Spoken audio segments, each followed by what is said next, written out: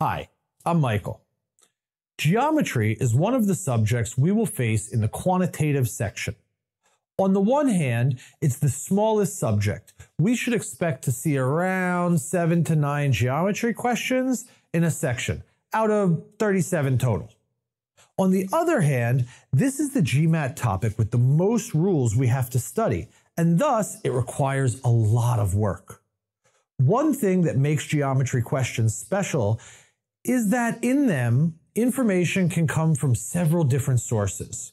First of all, as with all GMAT questions, there's information to be found in the question itself, meaning it's text. But in geometry, information can come from 2 other sources as well. The first is the rules of geometry from the following topics: lines and angles, triangles, quadrilaterals, circles, polygons, coordinate geometry, and solids.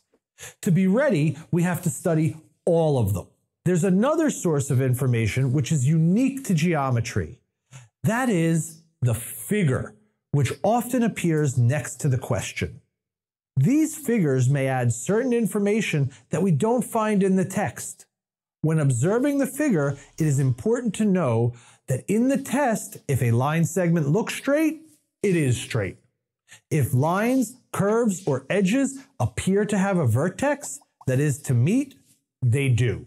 On the other hand, there is information in the figures which we cannot trust, such as the length of line segments and the size of angles. So, an angle which looks obtuse can be acute. Calculation might show it. A line segment which looks short can be long. Again, it's all in the numbers. It's especially important to remember this fact in data sufficiency questions, which are all about figuring out what we can and cannot know. For example, in this question, we are asked if AED is a right angle. Although it definitely looks like one, we must ignore this. The figure could be drawn in many different ways, and we can't trust it. In fact, we have to combine both statement 1, which tells us AEB's angle, and 2, which tells us BED's, to discover that AED is, in fact, 90 degrees.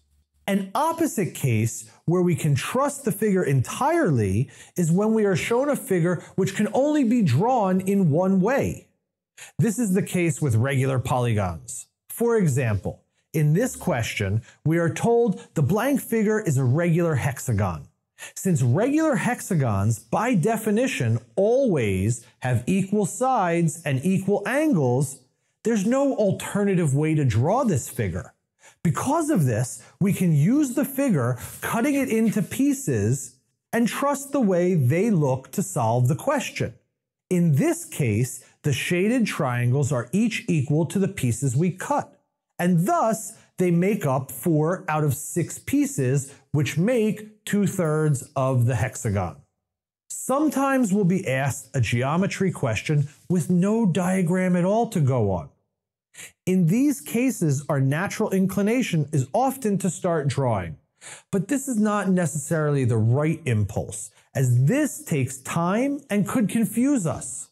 Before we put our pen to the paper, let's ask ourselves, is there logic in the question we can use? For example, if we are told 2 angles are adjacent, we know their sum is 180 degrees, and we have no need to draw it out.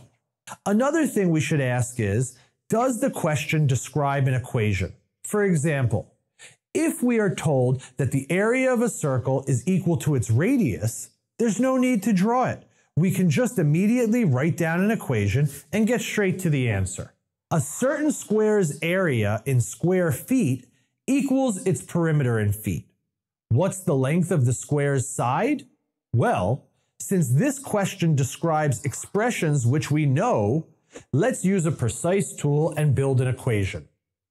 If we mark a square's side as x, then its area is x squared. Meanwhile, its perimeter is 4x. So then our equation is x squared equals 4x. And we'll divide both sides by x so that we get x equals 4. That's our answer.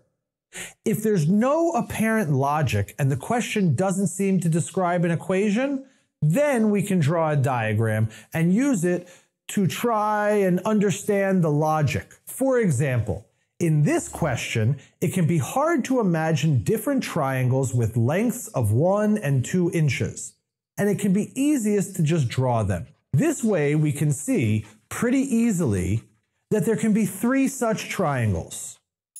And this is the geometry section.